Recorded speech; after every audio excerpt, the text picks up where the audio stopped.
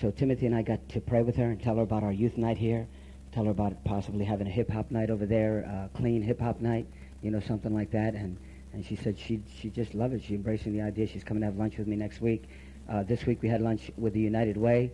I got a couple of awards up at the Icoca Towers, and there were about 7 people who control a lot of funds in the valley for the Trexler Fund and different funds like that, things that I don't know a lot about, but people who have a lot of grants and stuff like that. And they came and visited with me, and we got to pray with them, and then we met with some other people too. So just to let you know that our name is out there. I have a meeting with the mayor out next week, the assistant mayor, Hank Anoni, Ed Pulaski, Louis from the Louis restaurant. Anybody who's running for mayor is courting me, man. I feel like some woman. Everybody's trying to court me. They want to take me to lunch, you know. So I'm having lobster on next week. I'm having they're gonna pay if they want to talk to me, you know. I'm telling you, man. And I may take some of you with me and say, yeah. I got my 9 friends have to come too, you know. So anyway, so I just kind of wanted to motivate you to that a little bit, kind of let you know what's going on, okay? Thanks for switching up a little bit. You know, it makes it good. Diversity is good, isn't it? You ever get in a rut? Huh? Anybody have a comfortable chair at home? Anybody got a pair of sneaks at home? Your wife tells you they stink. People around you know they stink. You sometimes know they stink, but you in denial, and that's not a river in Egypt, right? But you wear them because you just love them, because you've kind of carved a groove in them, right? But sometimes those seats will get like that. They got like an imprint of your little tail on them, you know, and you need to change around every once in a while. It just, you know, helps them to switch up a little bit, okay? You didn't laugh at that. Anyway, you didn't laugh at that. Do me a favor, turn to Ephesians chapter 4, verses 7 through 11. I want to share something with you. Tonight I want to continue on with the theme of transformation. This morning, many of you, and by the way, if you weren't here this morning, get a tape. And for last week, get a tape too. It cost you $1 up there, best dollar you ever spent. Because what it is it's showing how many of us think of the word change. You say, you know what, we tell our children, if you don't change your attitude, I'm going to punish you. If you don't change that behavior, I'm going to punish you. If you don't change that, if you don't get your grades and change that grade, I'm going to write. And we're always changing, and we're asking, modify this, and you'll get this. We're telling an employee, if you don't change your attitude, you're going to get fired. If you don't change when you get here, if you don't change, and we ask people to modify behavior, and we call it change, and we begin to get to think that that's what we do to be a good believer. It's just change. You know, I look like the pastor, wear a silk tie, dress appropriately. If I don't dress appropriately, I can be hip as long as I say the right things. Are you washed in the blood? Has the fountain touched your life? Praise God. You know what I mean? You say, praise God. You know what I mean? You could pronounce it any way you want, you know, but it sounds cool. We just learned the game, don't we? Basically, we can become chameleons to change. Somebody say amen or say something. We can become anything we need to become in order to suffice those people that have expectations for us. And still, that's just called change. Transformation, the word transformation means when I change from the inside out, the very essence of who I am begins to change. In other words, that I don't become like a 57 car that was restored. It's still a 57 Chevy. But I become something I've never been. Did anybody hear that? How many of you had a great time walking your life at one point? I'm talking about when you were on fire, stuff was moving, you knew, man, you were hungry, and people put groceries on your porch, and you needed some money, and a check came in the mail, and needed a refrigerator, and it was on your porch, and you needed a car, and somebody gave, come on, how many of you have experienced some great high times in the Lord? And how many of you ever said this, man, Pastor Jim, if you'd have known me when I was at the top of my game, oh, man, I was serving, I was fasting, I was praying, I was worshiping. Anybody ever been there? And yet, why'd you fall? If things were so good when you were at the top of your game with Jesus, why'd you fall? What happened to make you fall?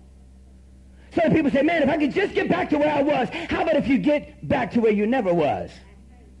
How about if you become something you never were? How about if you do things you never did, try things you've never done in order to go places you've never gone before in Christ? Are you following me tonight? You see, change versus metamorphosis, change versus transformation.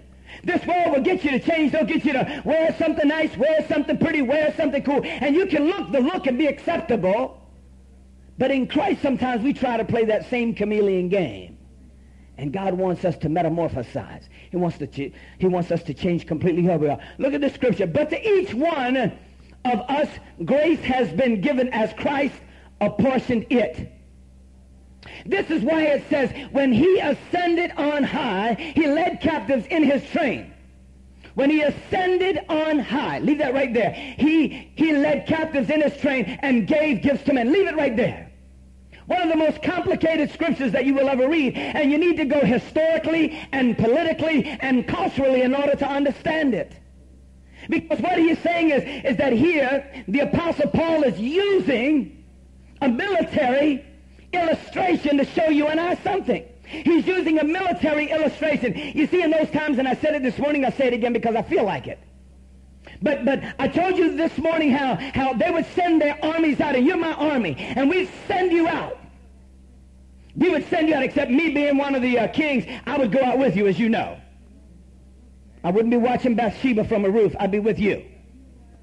So anyway, so here, they would send the armies out, and the armies would conquer the Moabites, or whoever they were conquering, and they'd take the spoils and take all their oxen, take all their young men and women, take all their pearls and their gold and their jewelry, and they'd stash them and put them on donkeys and oxen and bring them, and then they'd march all of their soldiers in with all their stuff and all their swords, and behind them is going to be all the slaves they captured, and then all the booty. And no, don't change that around. I'm talking about booty here. I'm talking about gold and silver. Not BET, VH1, or music videos. Everybody clear? The booty. What was taken from the enemy, they bring it in. And can you imagine with your mind this procession with all these generals that have just conquered? And behind them all the soldiers that made the conquer. And behind them all the slaves and all the people that they conquered, bare and beaten up and coming in line by line. And behind them all their stuff they took from them. And just when they approached the city, the general would stop everyone and say, send me a servant to the king.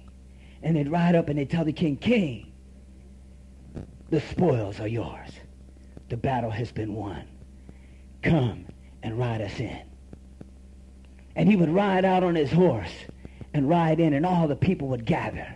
And he would ride in. And as he was coming in, he'd take gold and throw it at people, and he'd give gifts to men and women. Here, take this. Take some pearls for you. Here, take the oxen for you. Here, take this for you. And they would give praise because he won the war. Anybody follow me?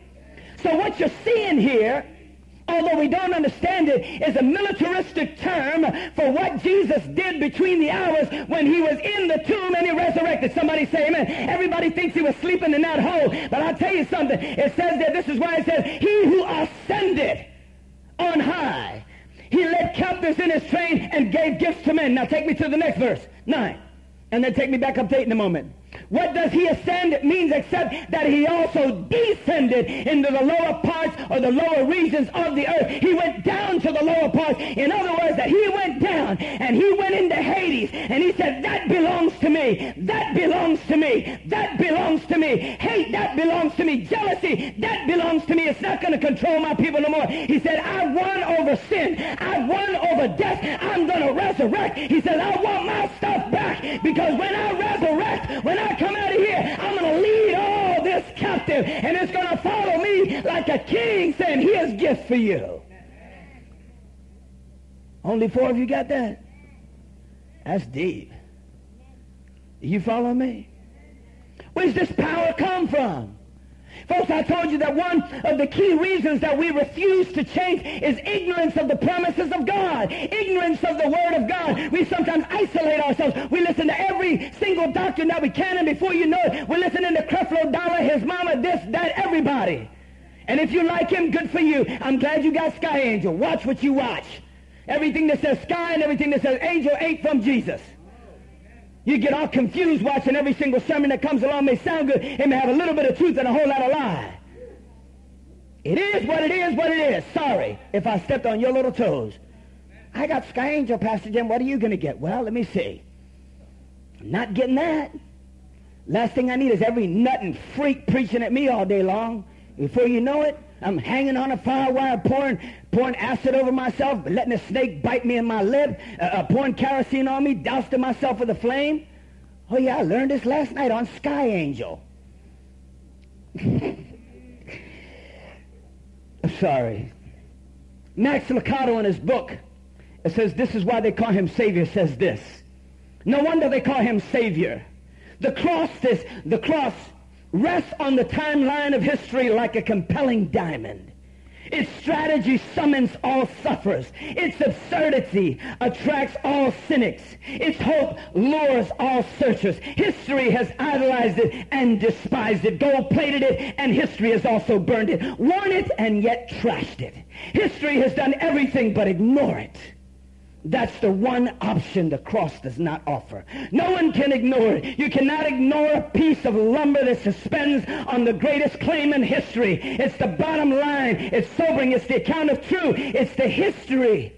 It's the hinge of history. If not, it would be history's hoax.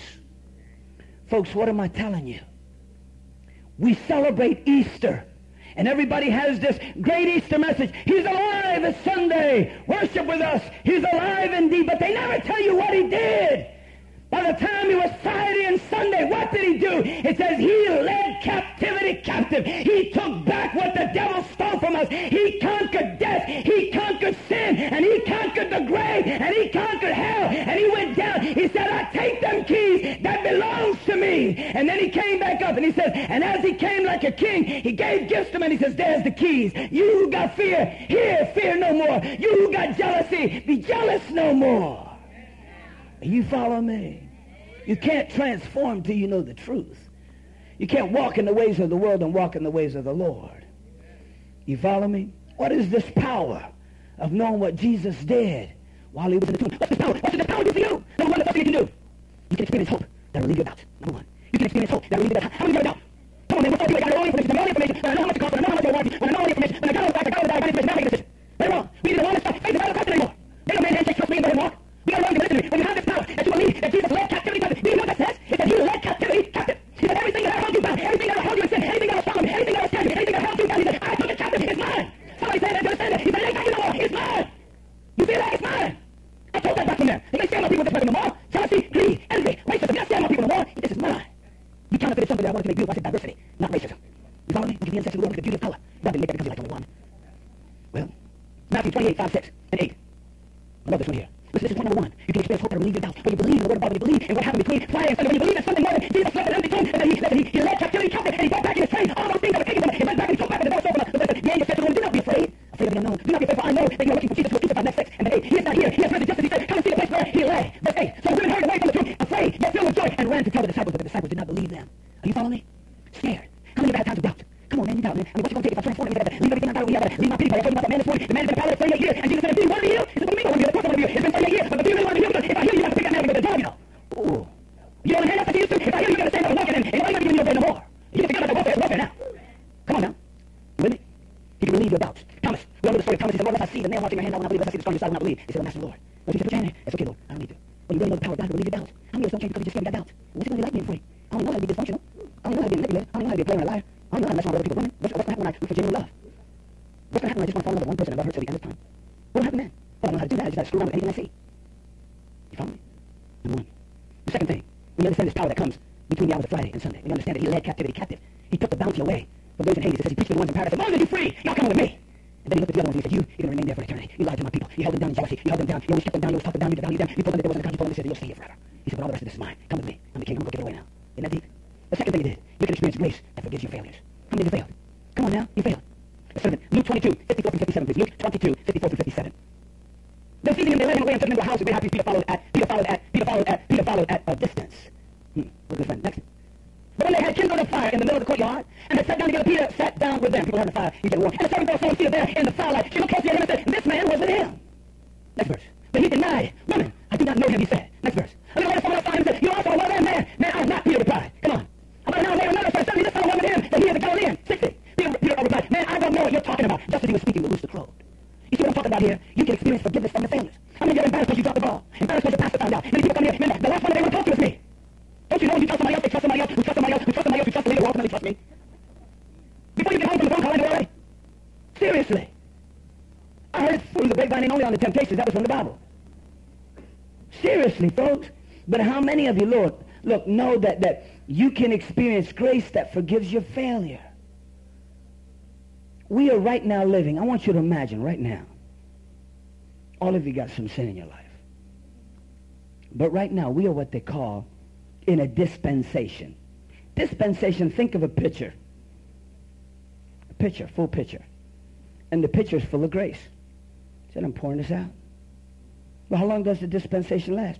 Till I want to, till I come back. When I come back, pitcher's over. No more grace. I'm here now.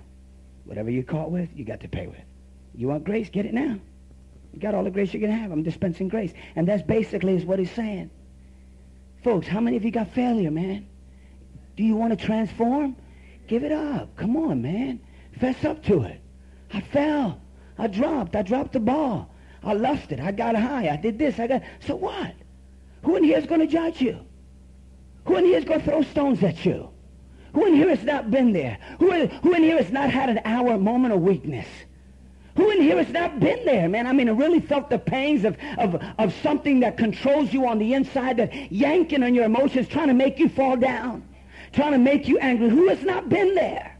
I'm not giving you a license to sin. I'm giving you a license to receive grace and let this out before it haunts you in your belly and sticks inside there and becomes a seed and a root of bitterness and a little hiding thing that you do when then you start walking two walks and then you become a double-minded man that's unstable in all his or her ways. I'm trying to tell you, this is grace time. It's time to set it free. Let it wash out and let the Lord dispense the living water and let it wash away. That's what the power of the cross is.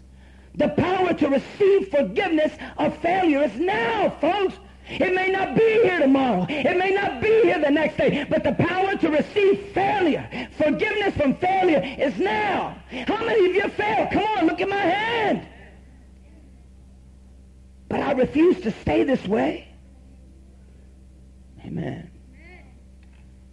You ever see an Etch-a-Sketch? You can draw stuff on them. And they just go like this. And it's ready to go again. That's the sweetest expression of grace I know. What'd you do wrong? Okay, here, start again. Come on now. What'd you do wrong? It's ready to go. Oh, man, that looks bad. Hold up. Here, start again. Grace. Grace is not a license to sin. It's a license to receive grace. Not a license to do what I want because at the end of the day I could just shake it. No. God is saying, look, man, when I went down there and led captivity captive, he said, I won over sin, death, and hell. Do you understand that? I won over sin, I won over death, and I won over hell. He says, I won that. And he said, now you've been saved, now start walking in this. Come on. How many of you, it's been a long time since you confessed a sin? Come on now, straight up, be honest. I mean, hey, listen, I don't do nothing wrong. I get to church through my offering, and I guess not giving my offering, is that a sin? Well, then I guess I sinned a little. It's been a long time, hasn't it? Come on now, right? And then we goof on the Catholics, right? Oh, they go every week, and they just say, Father, forgive me for I've done this, and then go out and get high. Get drunk, lay somebody, and come back next Saturday and do the same thing. Isn't that nice? And yet we got this whole chameleon thing going on where we come in and act all righteous, and yet when's the last time we confessed? When's the last time we came to an altar? Well, I want to go up there, I don't want nobody to think I need help. That's pride. When's the last time that we came to an altar and broke a kneecap? I'm not talking email, I'm talking knee-mail. Got on our knees and said, Jesus, touch me. Jesus, help me, for I have sinned. Jesus, listen, I don't need a priest because you are the one mediator between God and man, the Lord Christ Jesus. But listen, Jesus, we need to talk because I've been doing some things wrong. I've been thinking some things against my wife. I've been thinking about another woman. I've been thinking about another man. I've been lying again. I've been stealing again. I've been cheating again. I got high. I did this. I did that. Lord, I did this. Lord, I'm falling. And I say, Father, please dispense your grace on me. Lord, shake me through your Holy Spirit like you do an Etch-a-Sketch and let that go away. Let the guilt go away. But some of you, what happens is you never let the Etch-a-Sketch be shaken by the Holy Spirit, and all you ever see is your your sin written down, one on top of the other. He said, let me shake you. Let me love you. Let me hold you. Let me hold your life. And let me let you know what grace is. Joy unspeakable and full of glory. Let me shake you until you tremble in my arms and you feel my love and grace and all your sins are washed away. You following me? Transformation. Come get some, man. Or sit back there like this for 5 years like, well, I hope he knows I'm perfect. Well, I've been faithful, and that's that. Bless the Lord. And then as you get cooler and older, turn the O into an A, and then we really think you go, bless the Lord. Jesus don't like swine. He was a Jew. You know that. It's Lord, not lard. But you can make it sound cool, can't you? You know what else you can conquer? The power of knowing what Jesus did. You can conquer. You can experience courage that'll conquer your fears. Number 3 is that you can experience courage. What you got to change? Huh? Remember this morning, a wonderful story in the book of John I told you? A man had been paralyzed 38 years. 38 years. He's at the pool. He said, Master, every time I try to get in, somebody gets in front of me. 38 years. 38 years, you ain't made it to that pool yet? I'd have had a stick. I'd have been tripping people. I'm just telling you like I think. Okay, I'm fine. I'm from North Philly. I mean, listen to me. 38 years you've been screwed up like this? After 3 months, I'd have figured out, listen, I'm gonna crawl into the woods, get some twigs, set a couple of traps up. When these paralyzed people go, whack-a-day, I'm gonna knock them down, trip them, and I'm gonna get to the pool first. But not this guy. Master, it's been 38 years. I've been trying to get to the pool. And it's just, I can't get it. Every time that the pool is stirred, it seems like somebody jumps in and runs before me and they get healed. And Jesus said, do you really want to be healed? What kind of question is that? I've been sick 38 years. But do you really want to be healed, or do you like being dysfunctional? Maybe you like the way you are. Pity, huh? I'm just a poor Puerto Rican. Please have pity on me. Please have pity on me. Just poor Puerto Rican people. Everybody treats us bad. Only people got it worse than us is black people. Please feel sorry for us. Jesus said, you know, if I make you well, you're going to have to get a job. You're going to have to lose all them friends that you've been dope fiending with. Come on now. Somebody say amen, or me, or my, or ouch. Either one will work in this setting. You follow me? Number 3 is that you can experience courage to conquer your fears. When you know the truth and you say, what did Jesus do between Friday and Sunday? He led captivity captive. What's that mean, Pastor Jim? What has held you captive? Is it drugs? He led it captive. Is it lying? He led it captive. Is it jealousy? He led it captive. Is it hate? He led it captive. Is it resentment? He led it captive. Right? Is it a sexual sin? He led it captive. Is it death? He won over that. He led it captive. Is it hell? He led it captive. Is it the afterlife? He led it captive. He resurrected. He did it all. He led captivity captive. Whatever has held you bound, he said, I own that. Why are you scared of this way? He said, I own that. That's mine. That came back on my train, following me as the king. He said, I descended and I took the keys and give me back those keys. You no longer have control or bondage over my people. And then he says he started heading, he started ascending and going higher and higher. He said, and as he did, he gave gifts to men. Said, here, this is yours. Here, this is yours. Fear no more. Have power. Get your courage back. He ain't so big after all. You follow me? Come on now, jump on this. You can experience courage. And number 4, you can experience life that overcomes death. You see, many of us are scared. Y'all kids don't feel it now, but us older folks fear it. I used to jump out of bed and now I roll out. Used to leap out of bed and now I roll out sideways. And I get on my knees and my wife thinks I'm praying. I'm just trying to get up off the floor. It looks spiritual. That's just a 48-year-old man trying to get up off the floor, get them knees and say, come on, with some oil, get down here, please. Anybody know what I'm talking about? Huh? you can experience the life that overcomes. Listen, 1 Peter 1:3. Put that on the board for me. 1 Peter 1:3 and 4. 1 Peter 1:3 and 4. I want to illustrate this. Praise be to God and to the God and Father of our Lord Jesus Christ. In his great mercy, he has given us new birth into a living hope.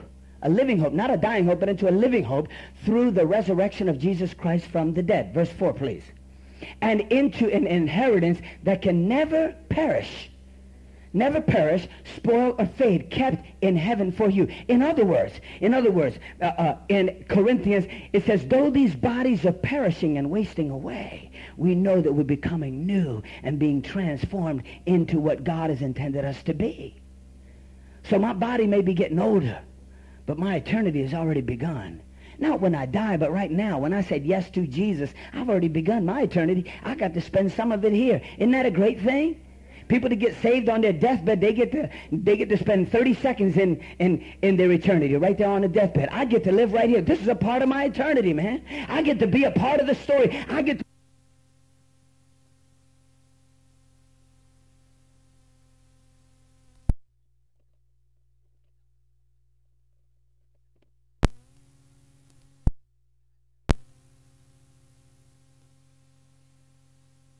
man.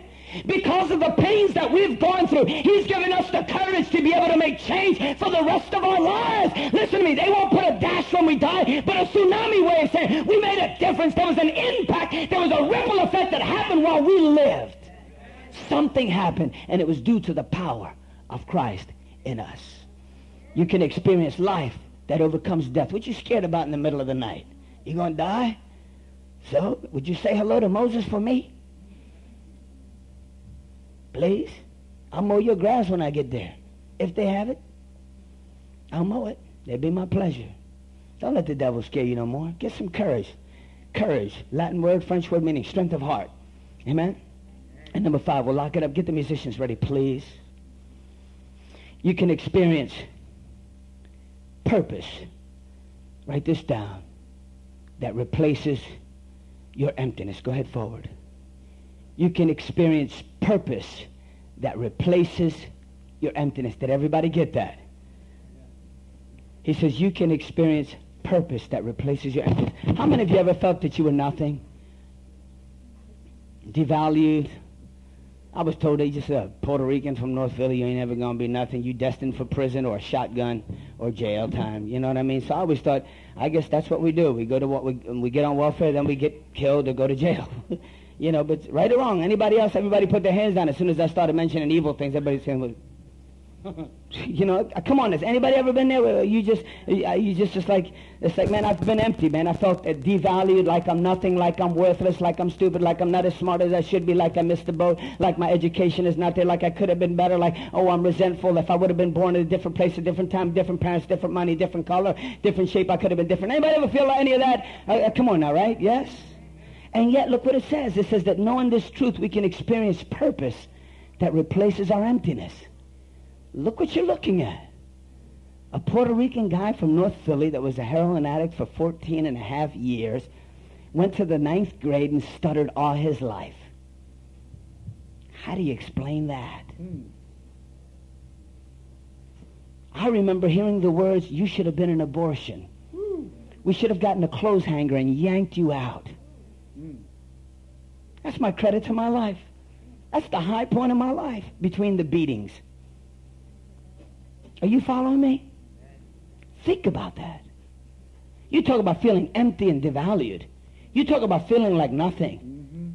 You talk about feeling like nothing. I remember having oatmeal in the morning. And my daughter and them know that to this day, do I drink until after I'm done eating? Right? I will let my drink right there. I'm a 48-year-old man. My drink will be right there. If I go to your house, it's not that I'm a pig. It's just something in my brain that works a different way. You do not eat till after you're done completely eating. I used to get punched right in my mouth if I touched my drink. And I'd feel the red blood, just hot blood coming down. So I never drank till after I was done eating all my food. So if I go to your house, I made everything on the plate, and then I'll drink all the drink. That's it. You talk about feeling empty and feeling like nothing. And yet, from a man who was empty, from a man who was nothing. Somehow all of you got here tonight to listen to me. Didn't you? Is that proof that God can take your emptiness and turn it into usefulness because of what he did on the cross? You see, what he did on the cross was save a guy like me. He saved a man like me. And because of what he saved me from living in an abandoned house, I felt so grateful to him. I felt so grateful that my tongue got loose and I began to speak. My brain got smart, and what they said, I might have been a retard and something was wrong. Why would a young guy want to kill his brother all the time with a ball-peen hammer and a knife? It was because that's what we did in North Philly, was try to hurt each other. And after all these programs, now they look back and they look at me and they think, oh my goodness, he's so educated. His diction, his verbosity level is at a level where he could speak to doctors if he had to, and yet speak to the common man. Not speak to the brain, but speak to the heart. And folks, I'm not having a praise Jimmie party. I'm having a praise you party. You see, from your emptiness, God can make fullness. From the least that you think that you've been, from the worst experience you've been through, God can make the most impact. By nature, I should be a pathological killer. And yet, I'm a passionate man of God. That's Jesus. Because Jesus can turn your emptiness into fullness. You just got to know the truth. This is what happened between Friday and Sunday. My Jesus went like a warrior and sent his army of angels to lead captivity captive. But my Jesus wasn't the king that sent his generals. He said, I got this one, guys. Stay behind. Are you all following me on this? You see, according to history, all the generals went and the king sat on his throne waiting for the word. When the armies are just outside the town, call me and I'll go out and ride in with you. Oh no, but not Jesus. Jesus said, angels, back away. Servants, back away. He said, this one is mine. He says, they're going to take me into that tomb. They're going to lock me away. They're going to wrap me around in 75 pounds of embalming fluid. And after they wrap me up, he says, I got some place to go. You think I'll be here and you're coming back to look for the body. He says, but I'll be gone because I got a mission to do. Between the times that you don't know, he said, I'm going to go lead captivity captive. Everything that has ever bound you, I'm going to tie it up and I'm going to bring it back and return it to you. And say, this is yours. What are you scared of? This is yours. Our king didn't wait for the generals to bring it back. Our king went and got it himself. Took the keys and said, give me them back. The keys to death and hell, give me that back. You ain't killing nobody no more. I don't want you to. Amen? Bow your heads, please. Let's pray. Father in heaven, I come before you in the name of Jesus. I thank you for the power to change, Lord. I thank you for what you've done for us, Lord, that you are our hero, Lord. You're my hero. You're my hero, oh Lord. I love you so much, God, for what you've done for me. Lord God, when I think about all the things that you've done in my life, when I think about all the transformation that you've done in my life, when I think about all this, this becomes more than just a club to me, more than just a nice place to meet nice people. This becomes my resting place. It becomes my refuge. It becomes my home. These believers are my cocoon where I change. These believers are the thread. These believers are the silk wrapped in the blood of Jesus that become the cocoon where I change. And folks, we need to help each other. Never leave anybody out. A caterpillar can transform in a cocoon, but a believer can only transform in a congregation. We need each other. Are those points on there? Is that high? Oh, no. It's okay. I know a place. Is that it?